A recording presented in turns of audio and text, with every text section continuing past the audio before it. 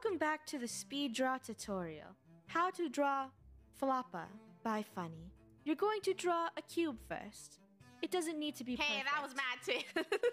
Stay, you stealing from my tutorial, Lunar. Then we're gonna put the ears on. Perfect floppa ears. We're gonna use the eraser to erase some lines because hashtag we're an artist. That totally looks right. And then we're gonna put another ear over here. You don't really care for the lines, so we just erase them using our tool. And then for the floppa's face, I'm pretty sure the floppa had like these little beady eyes just staring into your soul.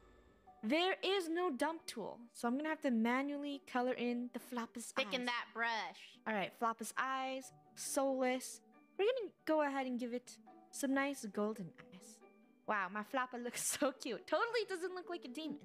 Our floppa also has a nose bridge. That's how a floppa looks.